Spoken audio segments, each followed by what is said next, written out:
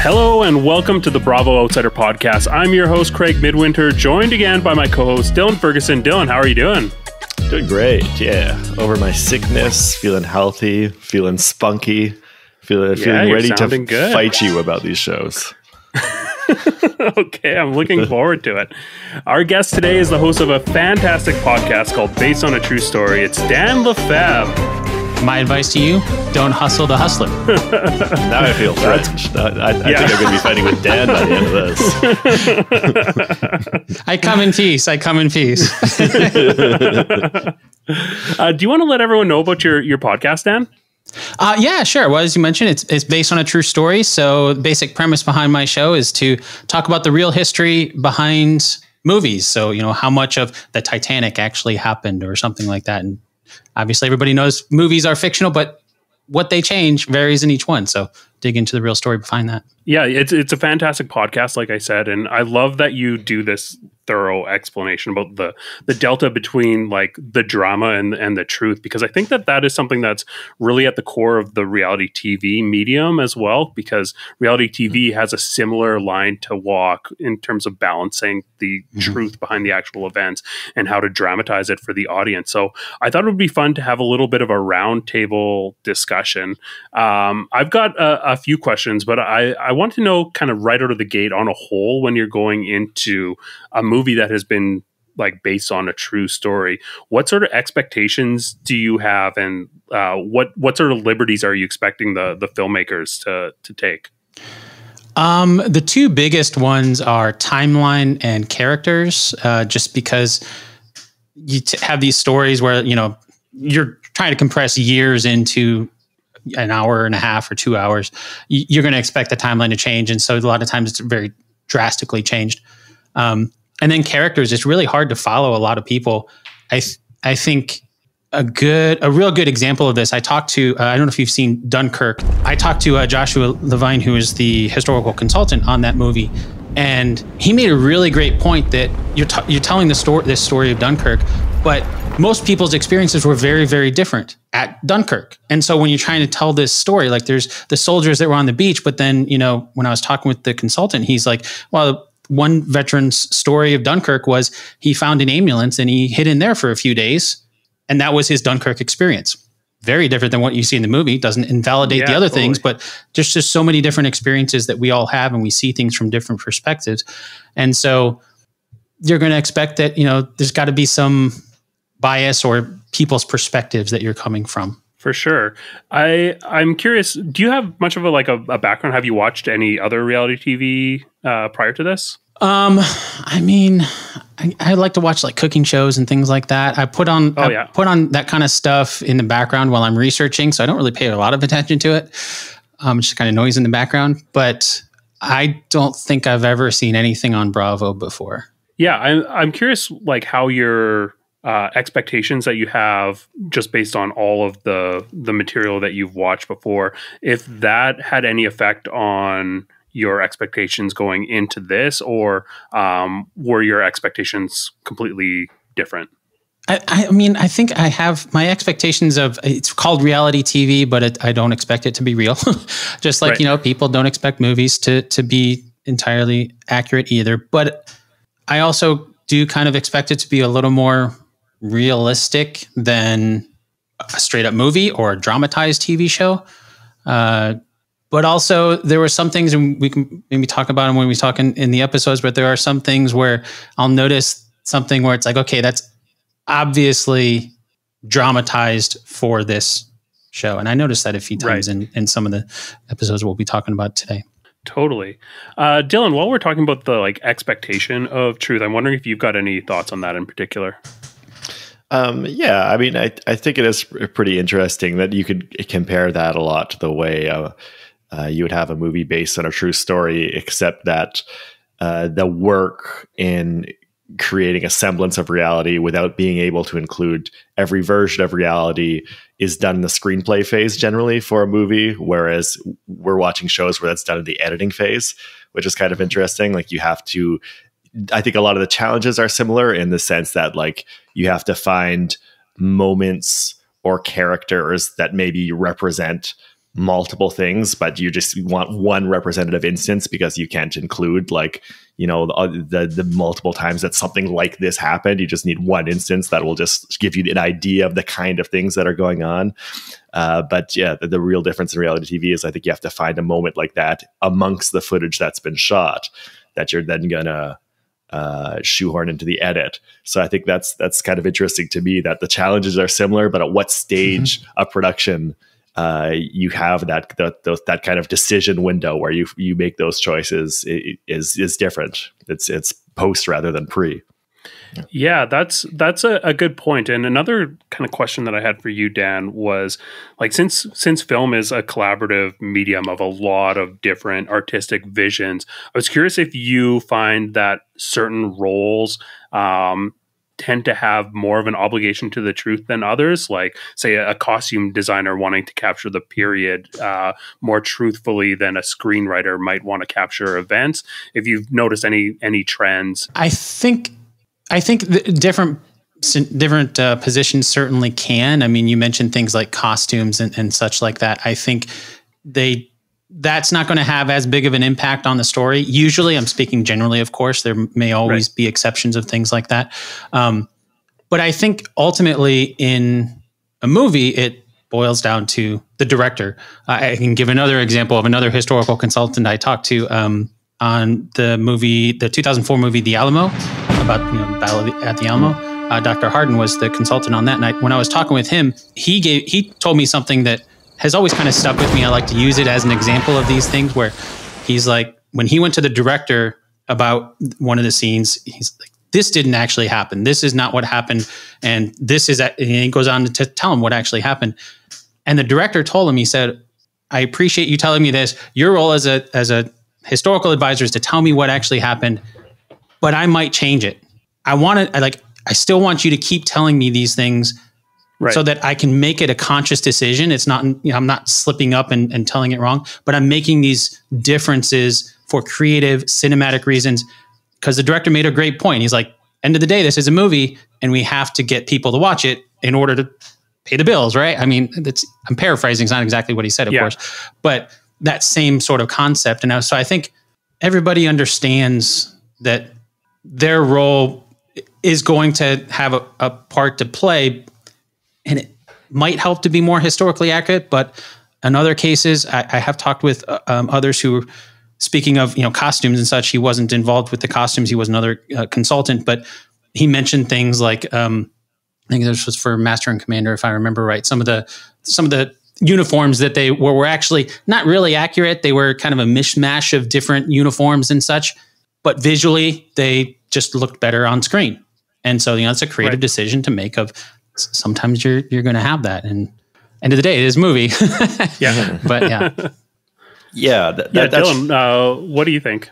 No, I mean, that is really interesting what you're saying, Dad. And I think that's something that you have to keep in mind when you watch movies, whether they're based on a true story or not, is that it is like an expressive medium, and it's not. I think people who understand movies really well, the great filmmakers say, they know that it's not a question about trying to create the best simulation of reality you can. It's about trying to create a certain vibe, a certain world, and whatever it takes to transmit the emotions and ideas that you want to transmit. There's one story I really like, not really about adapting real history, because I'm talking about the Lord of the Rings movies, but there is one story from the set of the Lord of the Rings that I really enjoy, is that at one point they're filming, I think, like the Nazguls or something, and the production designer was setting up like a backlight to shine from behind, and one of the Hobbit actors, I think it was Sean Astin or something, went up to the production designer and said, I just have one question, where's the light coming from? And the production designer replied, the same place the music is. It's some people get stuck on the idea that, you're trying to create reality. No, you're not. You're trying to create a work of art.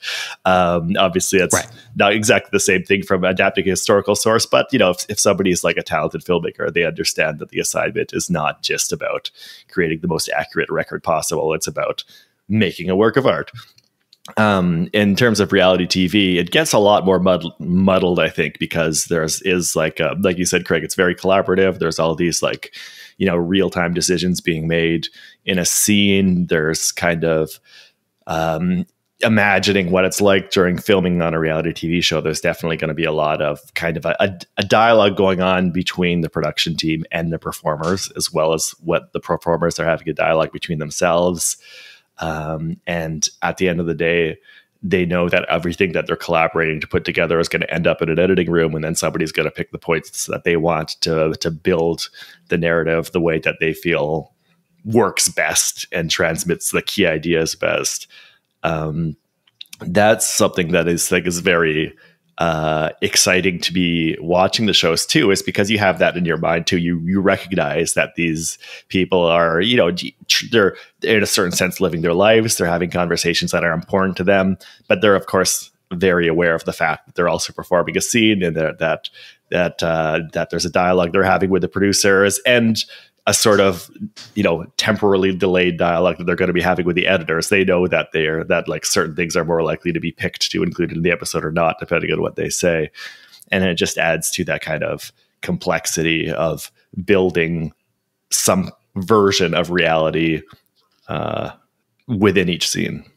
Totally. And it's much faster paced too in TV than with movies. You think of movies like mentioning Lord of the Rings, right? I mean, take years to make these, as opposed to these decisions they're having to make in reality TV. I'm not 100% sure exactly how much they are, but I imagine it's a lot faster than they have in film. Yeah, exactly. Totally. Right. Yeah. The only other thing I might add, you mentioning about talking about the Nazgul and the example of Lord of the Rings, an example that I could give from an actual, well, sort of based on a true story movie would be Saving Private Ryan. With the sniper rifle that one of the characters was using, Barry Pepper's character, was a complete mishmash. When I talked to a historian about that, he was saying, that Steven Spielberg was like, the actual sniper rifles that they had in World War II didn't look like the audience would expect a sniper rifle to look like. Mm-hmm. And so they actually got one from Vietnam area and mishmatched and did all that. Similar to like Jurassic Park, like this is what we expect movies to look like. Talk to historians about that. So there's definitely that element of what the audience expects does play into some of the decisions that they make as well.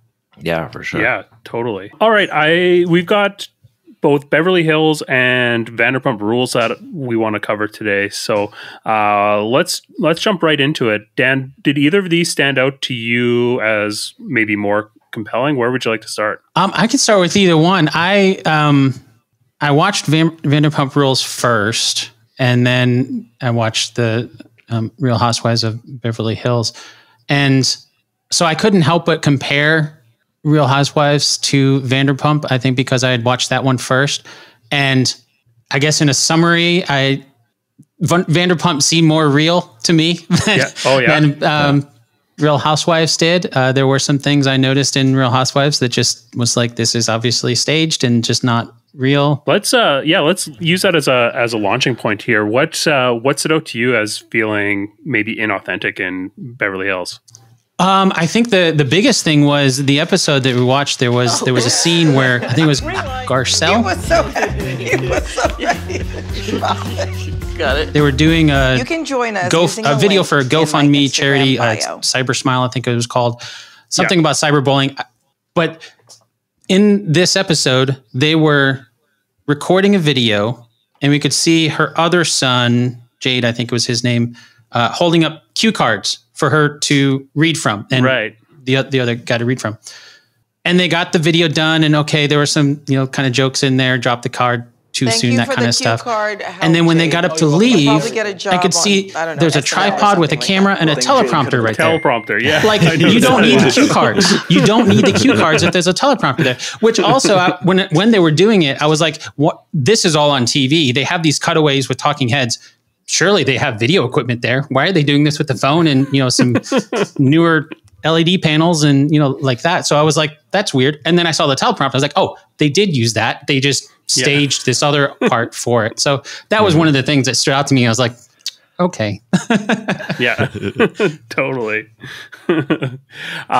So I want to start us off with a little segment called Housewives in a Hurry. We're going to put like a 20-second timer on, and I just want you to run through the episode and in terms of what stood out to you. And I'll start the time now. Well, I mean, initially it was there was a Mother's Day party going on that was planned with a caterer, which I thought was a very elaborate Mother's Day party.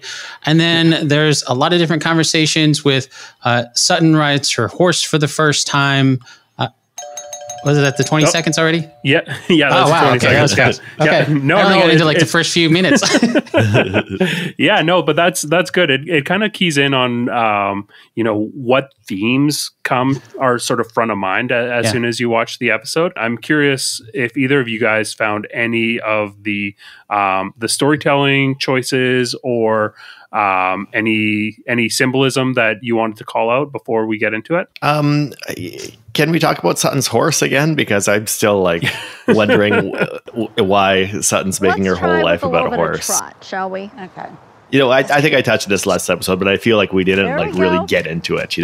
What does this horse represent for Sutton? My butt will never be the same. That it's the thing that she's trying to rebuild her identity around, seemingly. Yeah. Do you have any? I'm not sure. I mean, I guess it's like a sense of freedom, right? Like she's like, she's now single. So I guess that's like horses traditionally do represent freedom in the Western imagination. I guess that's maybe like the idea of being able to ride it, and also Uncle it just Avi being like a valuable piece of property that she has, and just being able to look at it gallop free and under the huge California skies and feel that, drink in that sense of all American freedom. I literally don't know. I'm spitballing here, but she goes on and on about this fucking horse, about this is like her project, what she has to do, wants to make sure it's on camera.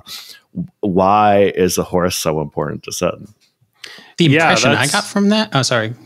Oh no, go ahead. I mean, again, I've only watched this one episode, but the impression I got was I think she mentioned something about how she had horses as a kid in Texas or something. And there you go. Rosebud right there. Yeah. So that's one of the impression. What really confused me about that though, was the episode mentioned that it was her first time riding the horse, but then she mentions when she's talking with, Kyle there, I think after the horse ride, which was just a few seconds. I don't know how long it actually was, but in the episode, it's just a few seconds. And then Sutton's talking with Kyle about how, I think Kyle asked how long it's been since the divorce, and Sutton's like, well, it's been 6 or 7 years. And I'm like, wait a minute.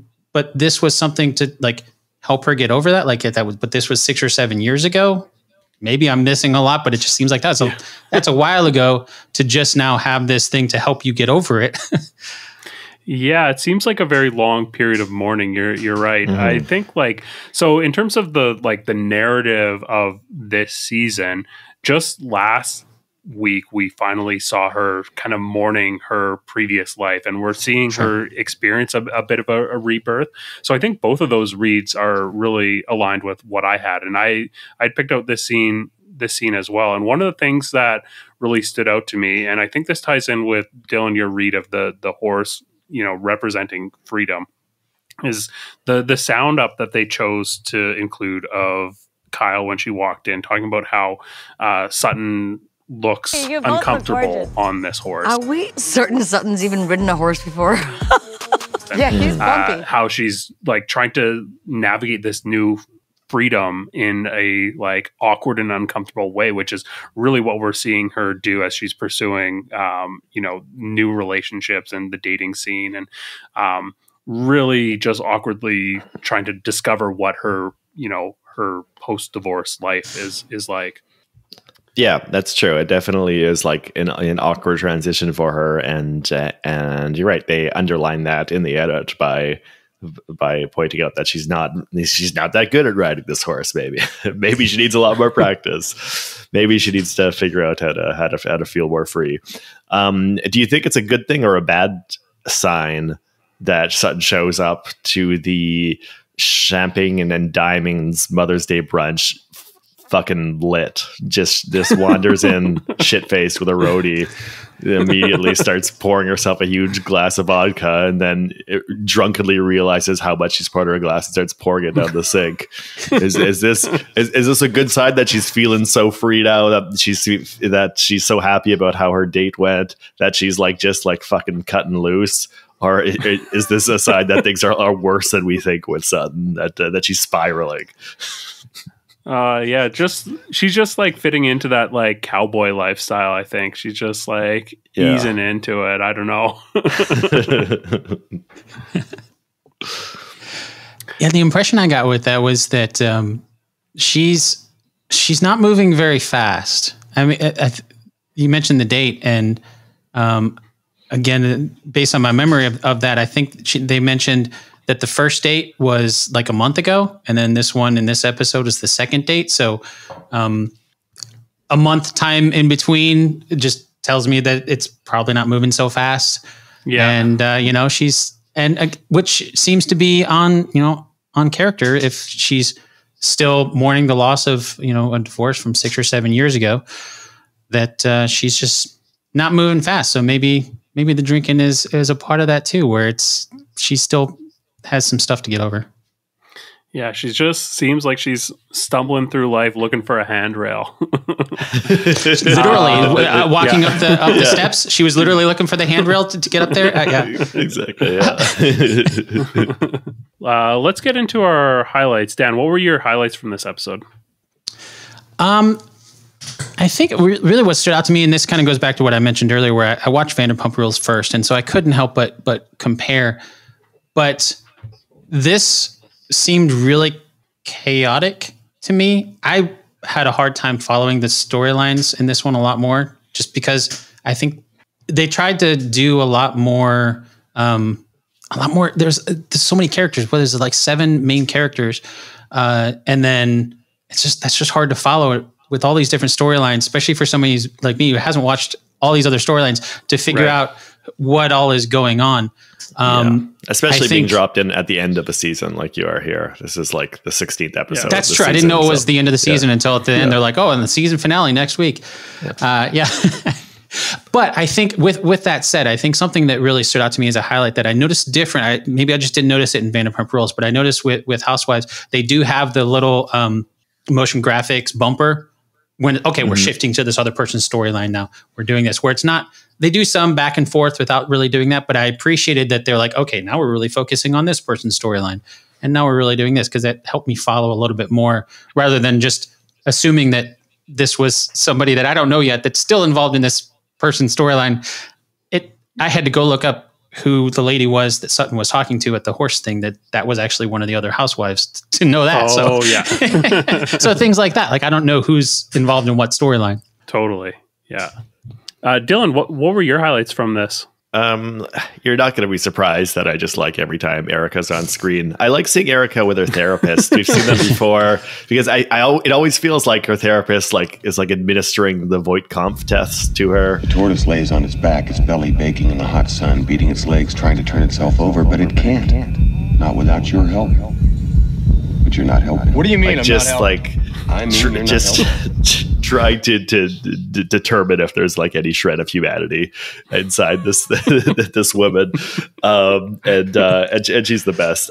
She had my favorite little moment in the episode where Sutton's talking about like her date and how great it was, and drunkenly slurring about like, oh yeah, we went to the Surly Goat, and Erika just leans over and is like, it sucks. Oh, it was really fun actually. We went to the Surly Goat. Horrible. Oh.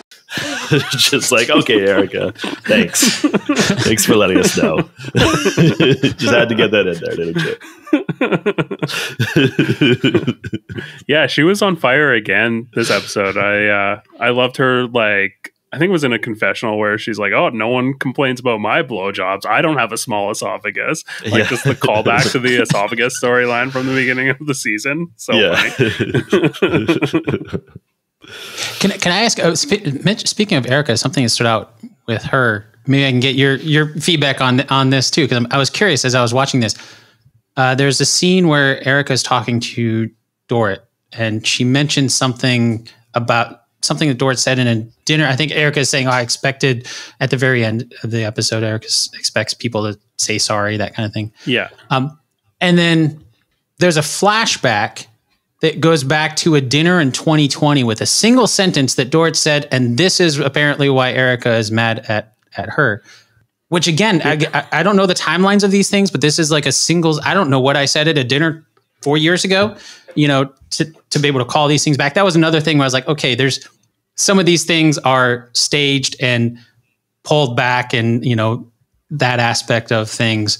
Or maybe, I'd be curious to hear what you guys think if I was reading into that a little bit too much, that this is obviously fake to pull something from a 2020 dinner. I think it seems like she is legitimately dwelling on this. And so I guess for context on this, Erika Jane was married to Tom Girardi, who is a lawyer that defrauded victims of airline crashes of millions and millions of dollars. And then he got caught, and her life basically fell apart. And there's all these questions swirling around, did she know that all this money that they had was the result of defrauding all these victims, and people expecting her to have so much more empathy and compassion. And she got really hung up on this one civil trial or one element of a civil trial that surrounded these earrings that she had, which were $750,000. And so that was in litigation, and she just she didn't even win that part. It just got moved to another venue or something like that. And she thinks that she's being vindicated. She thinks that she should get an apology, that everyone that was talking about that she probably knew, or that she should just turn these earrings over or whatever. She thinks that she deserves an apology from everyone. So it's really all about her selfishness and trying to just claw back at getting some piece of the person that she used to be and some piece of her integrity back. I think that's why she's so hyper focused on it. Okay. Yeah, that's a good explanation. And they do mention the earring. I remember that, and her expecting. Basically, I think it is realistic that she would still be hanging on to something that was said 4 years ago, because she's that kind of person. Then more power to her. I'm trying to remember what I had for breakfast this morning. If you can remember that from 4, that's great. But my mind is not realistic. I can't remember that. Yeah. She's kind of a real monster. She probably should have just let these earrings go and been okay, I'm making restitution towards the victims. But her focus is solely on selfish personal motivations, and it makes for great television, but it doesn't mean she's a great That's person. fair. Yeah. That's fair. Okay. Yeah. The evil's coming from the same place as the music.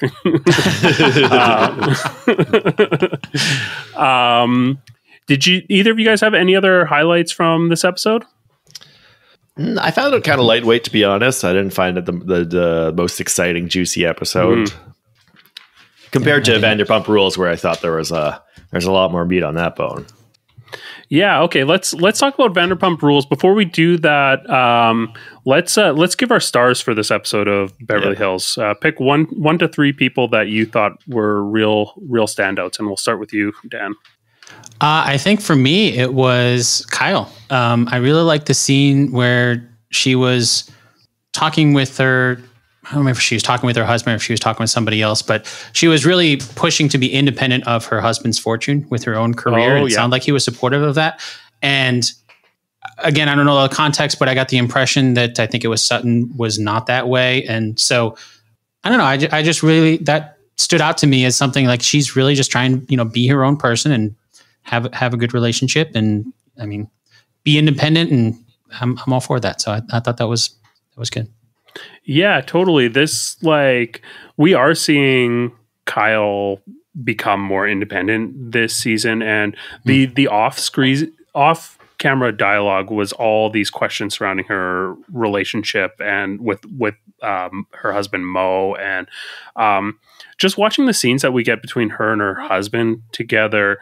It doesn't I'm not saying that none of that talk is true or whatever, but it just doesn't have that urgency or that tension that you were expecting from a relationship that's truly in trouble.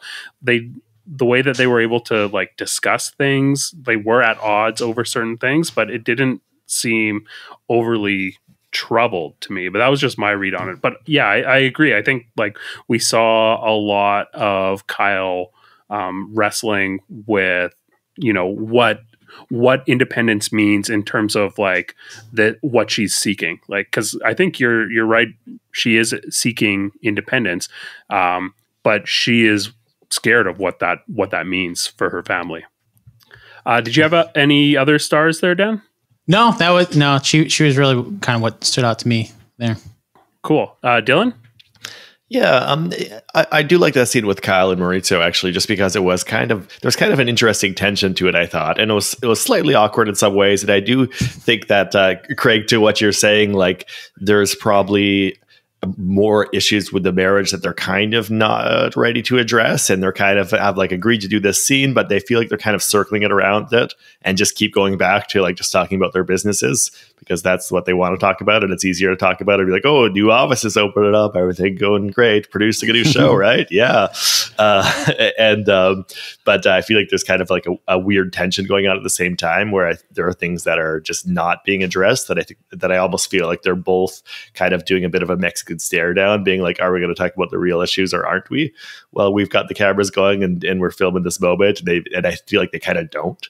And there's a bit of a letdown to that, but it's also interesting just to kind of, to me anyways, to feel like there's like a certain tension around the unaddressed things that in there.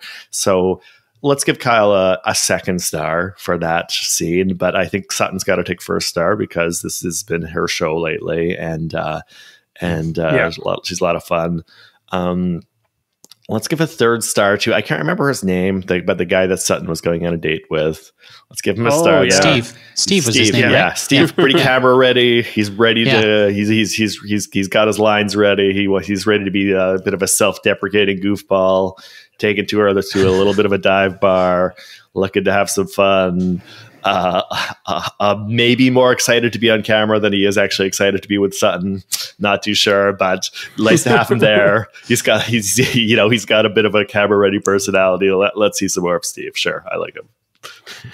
Yeah, I think that he seemed like legitimately into Sutton, or at least it seemed less about being in front of the camera than a lot of the people that we've seen come in as potential like suitors for other housewives. So I liked him. I thought, yeah, he was like awkward but fun and really matched her energy. So yeah, I agree with your going off the board for the Steve pick. My picks for this would be Sutton is my number one pick. I think she's just been giving so much this season. Also, Erika is just a real like an enigma. she's just amazing to watch, and this real monster that we're seeing at the bottom of the hill on her character arc. I think it's a really compelling thing. We don't often get to see these people who are these true like monstrous villains. They like to exit at the top and not get like shown on camera when they're at their bottom. And the fact that we're getting it with Erika, I think is really compelling. So love seeing her. And yeah, Kyle is the other one for all the reasons that you guys stated. Cool. Well, let's get into Vanderpump Rules. We're going to do another 20 seconds to summarize what stood out to you for the episode, Dan. So I'll start that right now.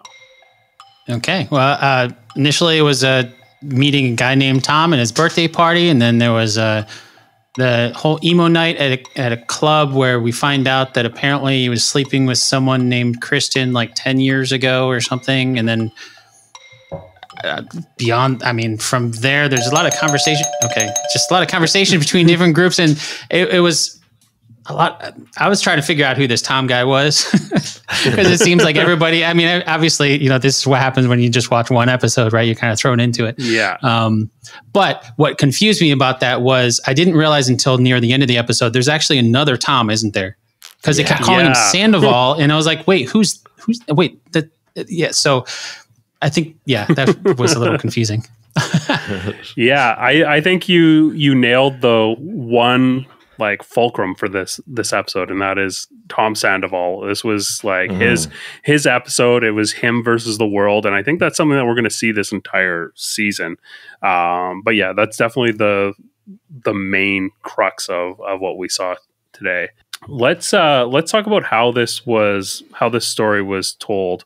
Dan, we'll start with you. Was there any sort of artistic choices that you saw that stood out to you? I guess there were a few things that stood out to me in this. I don't know if it's artistic, almost a marketing aspect, where they're talking about the podcast that Scheana was doing. I think that's how you say her name. And to me, as a podcaster, I was also kind of like, okay, what did you actually say on here? And they kind of allude to it, but it's also very obvious that you're supposed to go listen to this other episode and, to go do that. And so it was like, okay, they're marketing for this. And so I think it was done in a clever way. I picked up on it. I'm sure other people pick up on that too, but I thought they did a good job of doing that, where they have these multiple things, and that in and of itself can be an art form, as far as, when you're editing and making it still entertaining and not so obvious that this is an ad for my podcast over here. Yeah, totally. Dylan, how about you? Yeah, there aren't like specific instances of artistic choices that are really standing out to me. Just the general feeling that, as you've kind of alluded to, both of you guys, Tom Sandoval's presence is like a gravitational force that's just kind of like warping the space and time around everybody else's relationships right now. And I just find that really interesting. And it gives so much energy to the show right now, I think. Just like, like how it starts out too, and we get like, I guess this is an artistic choice. We do actually like kind of cross cut between Sandoval talking about how his little conversation with James went to the guests at his party, including Tom Schwartz, and James Kennedy discussing how it went, describing his version of it to the girls and the other people who are going out to emo night. So that is nice that we do get, instead of, they don't just present the two back to back, we do get a couple instances of them cutting from one version of it to the next, and we get to see how they're both kind of working in the immediate aftermath of this little conversation to try to build a narrative around it that makes them look better. That makes the other person look like the annoying, unreasonable one.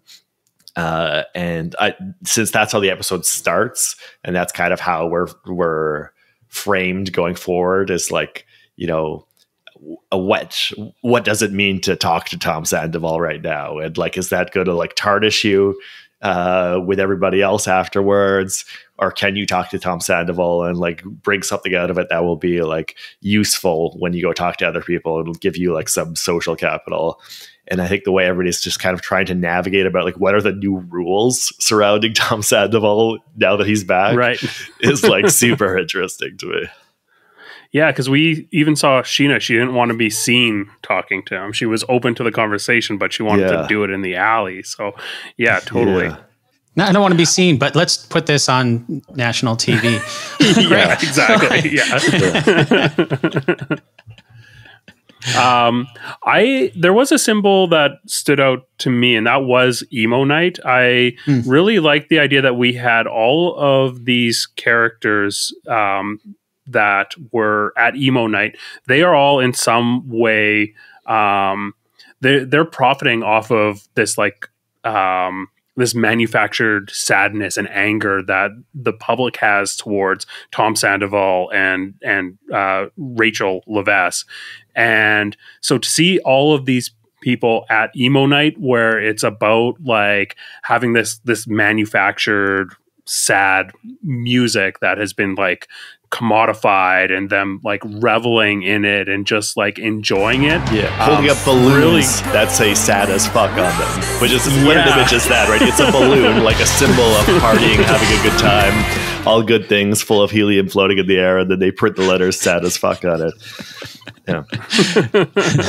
Totally, because all of these people are they're profiting from the fallout of Sandoval. This and Dan, for some context here, last season on Vanderpump Rules, it was revealed that Tom Sandoval and another cast member who hasn't returned as a result of this, they were sleeping together, and Tom Sandoval was in a relationship with Ariana, who we see on this episode for like 9 years. And so it was this huge explosive bombshell.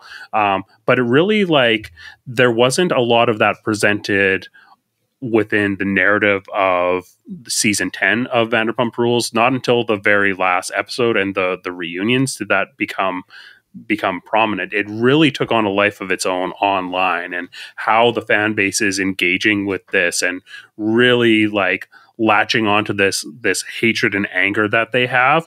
And every single one of these cast members that we saw grouped at this emo night are also, you know, putting out podcasts or their own line of like t-shirts or whatever. And they're all like profiting off of this anger that there exists within the fan base towards Tom Sandoval and Rachel. So I thought it was really funny that we saw them all grouped together at emo night. Yeah, totally. And how kind of interesting is it to contrast that kind of, like you said, sort of a manufactured spectacle of indulging in negative feelings, or like the idea of negative feelings as like a party game, compared to like when like Lisa has to deal with Tom Sandoval, implying that maybe he's gone to a very dark place and has like a very real sadness, and having to navigate like, okay, like it's possible that he's just saying these things because he wants sympathy now. That's a very real possibility, but also you have to take that seriously too, because you kind of, especially somebody like Lisa who has lost somebody close to her to suicide, like you can never just afford to assume that somebody is just pretending to be dealing with like, you know, depressive thoughts or whatever. You have like an obligation to take that seriously. So that kind of like very stark, like almost like reality breaking idea of like actual sadness, the possibility being invoked of like a real like depression or something that could like have repercussions, contrasted with like the plastic spectacle of like fake emo sadness is like just, it's very entertaining and interesting as like the contrast between like the idea of an emotion and the real difficult to manage reality of emotions, I guess. Yeah, totally. And to see that emo night, you know, intercut with the shots of Tom's party where he's got like the tiniest birthday cake I've ever seen, like held out to him, and the room is cast in all these blue hues, and it really seems like a very depressing scene. It was a noticeable contrast from the jovial attitude that took place at this emo night where, you know, they were celebrating anger and sadness. Yeah. And how real is Lala for being like, I just want to say about the emo night, how real is Lala for being like, I don't even know what emo is. Like, like, Lala, I'm sure half the people at that party don't know what emo is either. Like, at least you're saying it. You know, just like, is it Nickelback? I don't know. Totally. Let's get into our highlights. Dan, what were your highlights from this episode? Let's see. My highlight for this episode. Let's go with my notes. Sorry. I think something that stood out to me as a highlight there is you kind of alluded to it, talking about the difference between the emo night and celebrating that, but something that happened at Tom's birthday party. I noticed he was complaining about somebody who didn't text him, but he wasn't there celebrating. Like they're celebrating his birthday. There were a bunch of people there actually celebrating his birthday, but he was focused on the one person that didn't text him. And then there was also talking about, was it Ali, I think was Tom's friend's name, who passed away. Yeah. So he was dealing with a lot of that, but a lot of the other people who I assumed everybody in this group, they're all friends. I assume, I don't know, you have a close friend, best friend passes away and somebody else, like you got to be understanding and empathetic. I felt maybe this is a dark highlight, but I didn't feel like there was much empathy for anybody else as far as that, or even enjoying the moment. I mean, at your birthday party, enjoying the people who are there, as opposed to focusing on, I don't know. It seemed like the highlights for me they were highlighting the wrong things. They were focusing on the wrong things. Like, you're at your birthday party, somebody didn't text you. I don't know how many birthdays I've had where a friend didn't text me. Okay.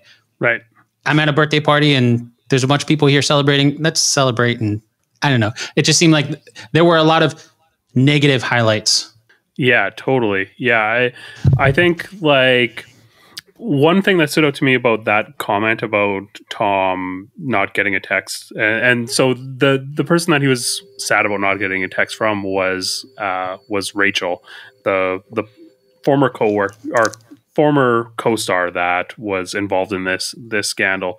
I think that there are maybe some feelings there that he still has, but it seems like he is like grasping at whatever he can find to try to elicit some sympathy, because he's coming into the season as a very unsympathetic character. And it was interesting that he would latch on to that. Did you have any other highlights from this, Dan? No, not in particular. I mean, it took a little bit to wrap my head around that aspect of all of it. And so, I think it was interesting because it seemed very different than what we're talking about with Real Housewives. Like that concept of it, it seemed a lot darker than I was expecting a reality show to be, I guess. I mean, granted, there are dark times in people's lives, and I can certainly understand that, but that aspect of them focusing on that seemed darker than I was expecting. Yeah, like tonally, it is a very different vibe than Real Housewives of Beverly Hills. There's actually a YouTuber named Broy de Chanel that just put out an episode about the Real Housewives of Salt Lake City's most recent season, as well as the Sandoval, and talking about how Bravo reality TV shows typically have something that they refer to as the Bravo wink in terms of how the tone that they take on when they're presenting things on screen, how Vanderpump Rules has become almost void of that and really shifted the perspective that it takes when it's presenting things. And yeah, you can totally feel a different vibe when you're watching Vanderpump Rules versus something like Housewives now. Yeah, totally. I mentioned last episode that I feel like already in this young season, it feels like loss is a big theme. And then this new episode, it just kind of gets pushed up to another level when there's like the specter of like people who are actually lost to suicide being referenced in the show. It's like, yeah, it is getting kind of heavy at points, but I appreciate that they're willing to go there. Yeah, they're not shying away from it. Totally. Dylan, what are your highlights from this episode? My main highlight is the revelation that Lisa has Ken saved in her contacts as husband.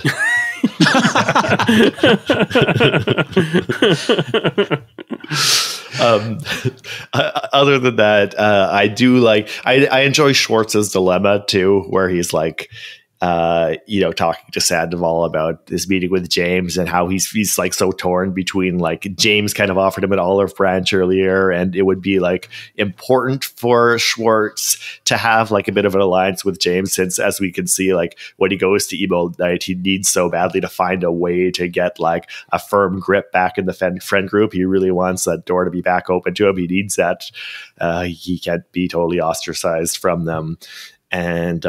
And James being willing to like, be buddies with him is kind of the easiest way in. So he doesn't want to be totally agreeing with Sandoval when he's like, oh, fucking James just came here like an asshole and whatever, but is still like always going to be tied to Sandoval too. And then just the bind that Schwartz is in, that if it's like Sandoval versus James, it's going to be very awkward for Schwartz and his attempts to get back into the group.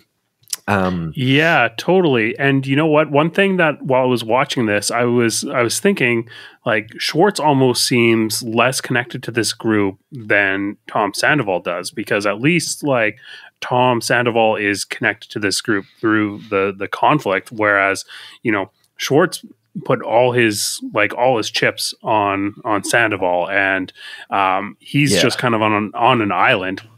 And then we get a confessional from Schwartz where he's talking about how he'd rather have the hate than the indifference. And I think that he's totally feeling way more on the outs than Sandoval, because at least people are thinking about Sandoval, and that's all they're thinking about in some cases. Whereas Schwartz is just a nuisance when he comes around. Oh yeah, it's so awkward when he sits down with the group and half of them don't want him there and the other half are ambivalent about his presence, and he just forces himself to continue sitting regardless because that's what he feels like he has to do. He can't just walk away from the stable and be totally ostracized and alone. He did hit on the right strategy to go to Scheana first, who's the easiest person to befriend, and immediately go in with I like the glasses. It's early 2000s, Britney, right? Yeah. And of course she's yeah, totally. And they know how to get to Scheana. Sandoval does basically Sandoval the same does thing. the exact same Sandoval's thing. oh, the glasses. Yeah, you look like you wrote in from a Shania Twain video. And she's yeah, right. Early 2000s, right? Totally. They know what you got to say. But the other nuts are going to be tougher to crack than Scheana is. And Ariana is making it very clear that she just doesn't want Schwartz there. So there is just such palpable awkwardness in that. And then he even says something to Ariana oh, why are you the queen of the group? And it's did you not get the memo? That's the new configuration now. It's she is the queen of the group. So I don't know how this is going to go for you, but I'm enjoying the very awkward position that he's been put in. Yeah, it's funny because it feels like a lot of the expositional responsibility is being placed on his shoulders. He needs to bring these two sides together and get them to Lake Tahoe at the same time. And he's just this awkward dummy fumbling around trying to drive the story forward in a way that's going to work in order to make good television. And there is a ton of real actual resistance to this. And there's a huge block of people that are trying to use all of their power that they hold within the sort of meta power dynamic of this show, and being no, I'm not going to go if Tom Sandoval's there, and we're not going to film, and you're not going to have a show. They're not saying those words, but that's really the subtext here. And to put this responsibility on Tom Schwartz is a really unexpected choice, but he actually, to me, makes the most sense just because he's always been about trying to get people to like him and really trying to crack people. And he's not a strategic guy. He doesn't have the smarts to really get the job done, but he does have the charm within this group in order to get it done. So he's not the person that I was necessarily expecting to try to bring this group together. Although now that I think about it, I don't know who else would be a better fit. But yeah, it was unexpected. That's for sure. Yeah. And it's fun to watch because Schwartz has never been the guy who really makes things happen. Like you say, he kind of doesn't have that toolkit. He's not the shit disturber. He's not the guy who goes and changes people's minds and gets them to do things. And now he kind of feels like he has no choice but to be that guy and does not know how to do it. It's kind of similar to his relationship with the restaurant that he has with Sandoval when, Sandoval had to take a leave of absence, and when Schwartz is complaining to him about it, he was I don't know, you could have told me what to do or something. He just seems helpless. He's you're the one who makes things happen. I don't know how to make things happen. And now in the restaurant, in the show, in his life, he's suddenly in a position where he somehow has to make things happen, and he just doesn't really know how to do it. So it's just great because he's such an awkward guy. Yeah, totally. Did you have any other highlights, Dylan?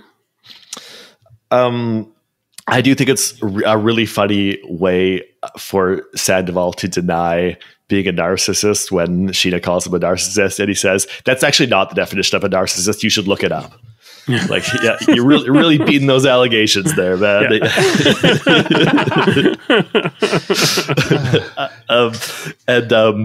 And I just want to say that the guy that Katie is like going on a date with, the guitarist or whatever, somebody from the band.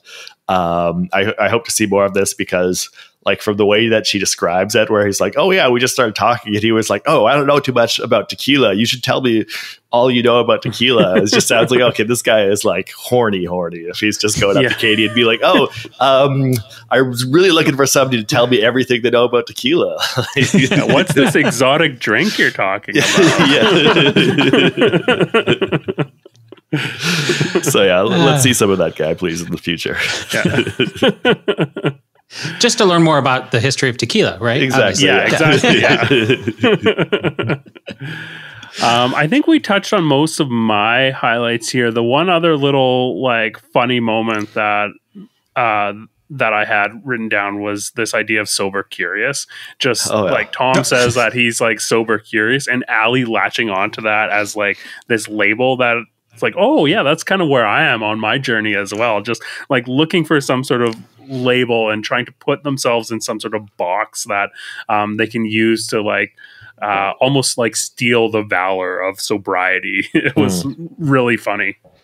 It is really funny, and I get it. Like, I get the idea of being like, I'm interested in cutting back on drinking and maybe potentially moving towards sobriety in the future. But I can totally understand from the perspective of somebody like Lala, who speaks up, who's like, you know, has struggled with drink and has been like actually sober for years, just being like, that's not a fucking real thing. Don't, you know, that's not, that's not how you talk about these things, actually.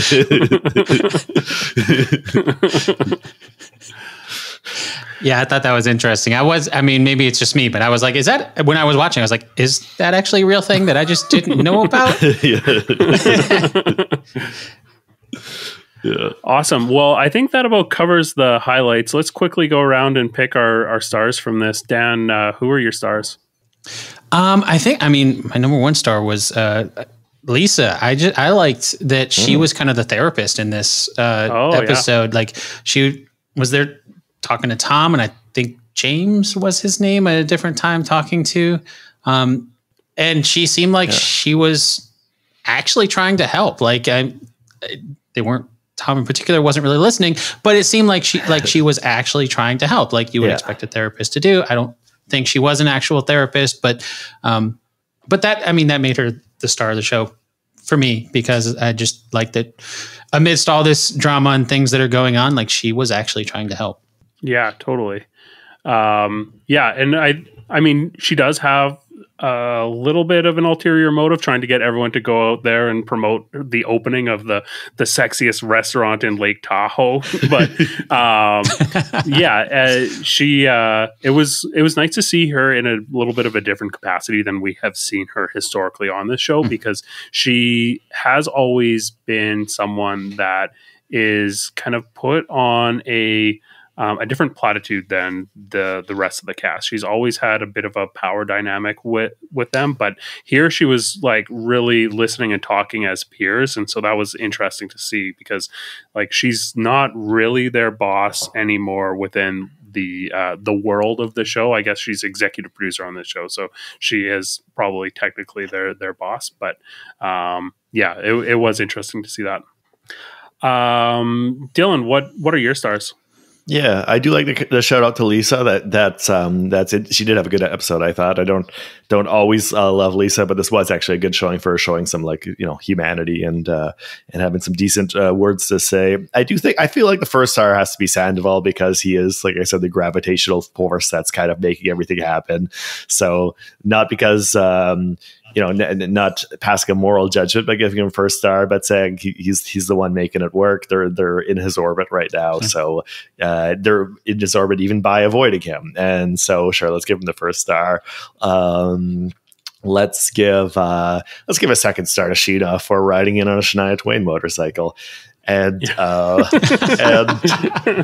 third star to Billy Lee, because she's there. Hasn't really done anything yet, but like, to have her back. We haven't seen her in a while, and you know what? There needs to be at least some people on Team Sandoval, right? If for the drama, we need some people to be on his side. So let's see more of Billy Lee becoming an actual character on the show again, as somebody who's on Team Sandoval, even if she's just on Team Sandoval because they've slept together. I choose to believe that because every other time there's been rumors about Sandoval sleeping with somebody, it's always been true. So I'll believe that one too. Get ahead of the game there. But let's see more of Billie Lee. So yeah, I'll give her a star just because I'm glad to see her back.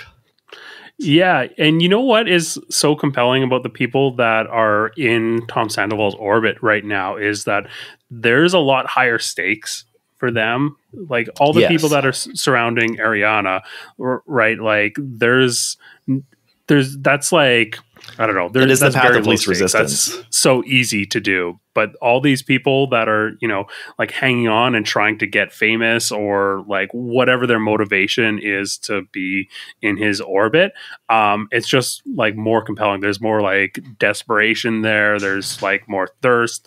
And that's like, maybe it's not pretty, but that is something that is needed in order to have these like compelling dynamics on TV. So yeah, I think that's a really good call out.